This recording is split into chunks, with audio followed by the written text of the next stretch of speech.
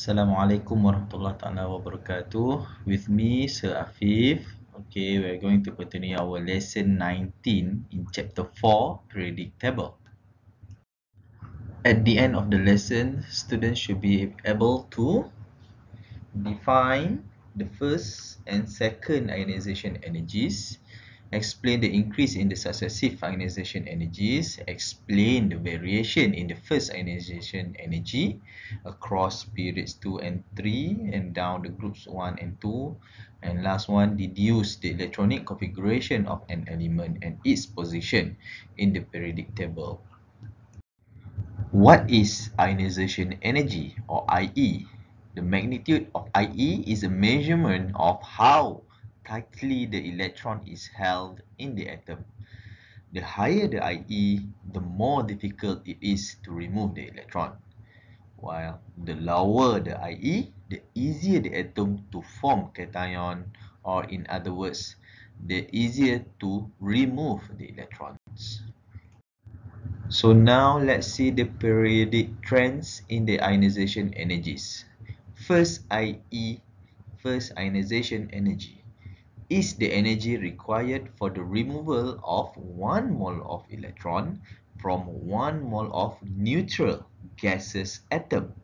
For this example, we have X, okay, X gas atom produce X plus, meaning that this one, X has already become cation plus electron, meaning that electron is already removed.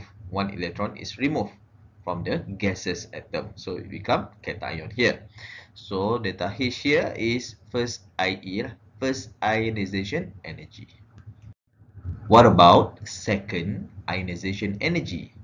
Is the energy required to remove 1 mole of electron from 1 mole of positive ion in the gaseous state. Example, this one, X plus, meaning that this is cation, okay, produce X2 plus, meaning that X2 plus, 2 electron is already removed from the positive ion plus electron. So meaning this is the second ionization energy. Factors that affect the value of IE. First is atomic or radius or size of the atom. When atomic radii is large, nucleus attraction towards valence electron is weak, meaning the IE is low, easy to remove an electron. Second factor, effective nuclear charge or ZEF. When ZEF is high, nucleus attraction towards valence electron is strong, meaning IE is high, difficult to remove an electron. The third factor is the shielding effect. Okay, when the number of N increase, the shielding effect increase. Nucleus attraction towards valence electron is weak, and then IE is low, meaning easy to remove an electron. So based on the three factors just now, we can conclude that the IE is related with the nucleus attraction. So whenever the nucleus attraction is stronger, the IE is higher. Whenever the nucleus attraction is weaker, the IE is lower. So the trends for the IE across the period, as we know, across the period, the size becomes smaller, meaning that the nucleus attraction becomes stronger, IE increase. Down the group, okay, down the group, the size become bigger, and then the nucleus attraction, okay, becomes weaker, and then the IE decrease. So these are the general trend in the first ionization energies. Okay, the first one going down the group. Okay, going down the group, decreasing first ionization energy. Okay, because of size getting bigger, shielding effect increase, nucleus attraction becomes weaker, and then the IE decrease. While across the period, proton number increase, ZEF increase, nucleus attractions increase, and then the IE also become increase. Variation in the first ionization energy. Ionization energy across a period. There is a gradual overall increase in IE as we move across a period, although the variation is irregular. The reason for the overall trend is the increase in effective nuclear charge, or ZEF, felt by the electrons. This draws the electrons closer to the nucleus and causes the valence electrons to be held more tightly, which making it more difficult to remove them. Variation of the first IE in kilojoule per mole across period 2. So for group 1 and group 2, we have element lithium and beryllium with the first IE, which is 520 and 900. And then going to group 13, 14 and 15, boron, carbon and nitrogen. Okay, we can see a slightly decrease for the first IE for boron 801 and then increase back 1086 and 1402. And then for group 16, 17 and 18, oxygen, fluorine and neon. Okay, and then there are slightly decrease again from 1402 to 1314 and then increase back to 1681 and 2081. In general, i.e. 1 or first ionization energy across the period 2 increases from left to right. So right now, why this anomalous case happened? Anomalous cases. The irregularity between groups 2 and 13. Okay, ionization energy of beryllium is greater than boron. Why? Let's look at the electronic configuration of beryllium. So we have 1s2 and 2s2. While boron, we have 1s2, 2s2, 2p1. So let's look at the orbital diagram. So let's say I only focus on 2s2 and 2p1. So for beryllium, as we know, 2s2 means that there are 2 electrons here. So in this one orbital, as we know, one orbital can fulfill 2 electrons.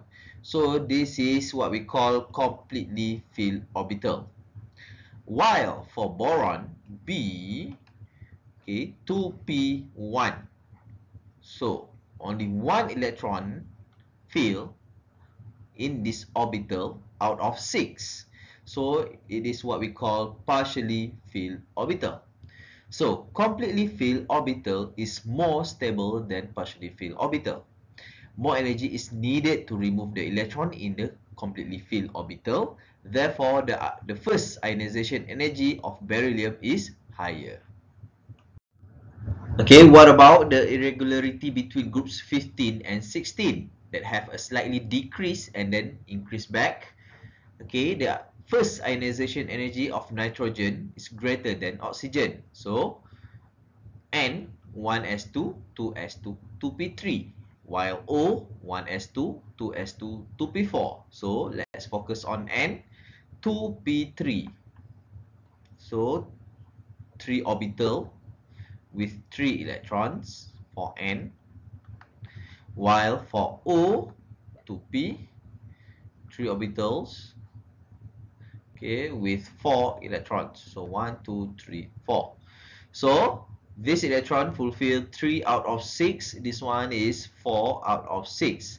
So we can say that this for nitrogen, okay, is half filled orbital, while for O is partially filled orbital. The reason why is half filled orbital is more stable than partially filled orbital. More energy is needed to remove the electron. Therefore, the first ionization energy of N is higher than O. So now let's see the ionization energy down within the group. So when going down the group, the shielding effect and the atomic size increases. The outer electrons are far from the nucleus and held less tightly by the nucleus, so less energy is needed to remove their first electron. Therefore, IE decreases. So now we can determine how many valence electron does the atom have based on the successive IE. For example, in this slide shows to you that successive ionization energy for aluminium. We have first IE, second IE until seventh IE with their respective value of ionization energy. So we can see the large difference is between IE third and fourth. What do we mean by that? Okay, for example, as we know, 13Al. So in terms of electronic configuration, 1s2, 2s2, 2p6, 3s2, 3p1.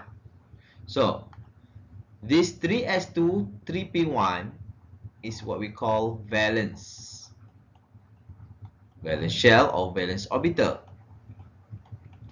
While this remaining 1s2, 2s2 and 2p6 orbital, what we call is inner shell or inner orbital. So meaning the reason why there is a large difference between IE3 and IE4 is that there are 3 valence electrons, meaning that after we already remove the 3 electrons, the 4th electron is located in the inner shell. So the attraction of the nucleus towards the 4th electron in the inner shell is stronger. More energy is needed to remove an electron from the inner shell, so the IE is higher. So right now we're going to see methods that are going to determine of the electronic configuration of an atom by using successive ionization energies. So right now we have a table of first ionization energy until the 4th ionization energy with their respective value of IE in kilojoule per mole with 899, 1757, 14845 and 21000. Method number 1 by determining the IE ratios. So we take, for example, IE2 over IE1, IE3 over IE2, IE4 over IE3. So in this example, it shows that in between IE3 and IE2 shows the highest ratio, which is 8.45, meaning that it has 2 valence electron and then the 3rd electron is located in the inner shell. More elaboration, the first and second electron are removed from the same energy level or shell. The 3rd electron is removed from an inner shell, hence it requires a higher IE3 than IE2. Since IE3 over IE2 have the highest ratio, 2 valence electrons are present. So valence electron configuration, it will be NS2. So when you have this valence configuration, so this element is in group 2. So the second method, we can use just use the differences by minus. For example, for this one, IE2 minus IE1, IE3 minus IE2, and IE4 minus IE3. So the huge difference that we get is between IE3 and IE2, which is 13088 kilojoule per mole. So same explanation as from the first method. So since IE3 minus IE2 have the highest difference, 2 valence electrons are present. So valence electron configuration NS2. This element is in group 2. So now let's do some example. So example number 1. 5 successive ionization energies kilojoule per mole for atom M is shown below. So these are the values for the 5 successive energies. IE1 until IE5, 800 until 16000. So the question asks you, Write the electronic configuration of valence electron for atom M. Determine the group and the block M belongs to. And then see why is there a drastic increase in the fifth ionization energy of the element. If M is an element of period 3, write its electronic configuration. So in order to find the valence electron, we can use either ratios or differences. So in this example, I show to you by using IE ratios. We get here is between IE5 and IE4 is the highest ratio, which is 3.67. Meaning what? Meaning the fourth electron, the valence electron, until the fourth IE. So the fifth electron is in the inner shell. Since the ratio of IE5 over IE4 is the highest, 4 valence electrons at the valence shell, the fifth electron is removed from an inner shell. The electron configuration, which is for question A, of valence electron for M is Ns2 and P2. Because of 4 valence electron. Meaning for M, M is located in group 14 at the periodic table, and also block, also block P, block P. The answer for question C is here, these two points for question C. For question D, if M is located at period 3, so as we know, when period 3 is referring to N. So we have here 3s2, 3p2. So what happened at the earlier of the configuration? So it will be 1s2, 2s2, 2p6, 3s2, 3p2. That is the answer for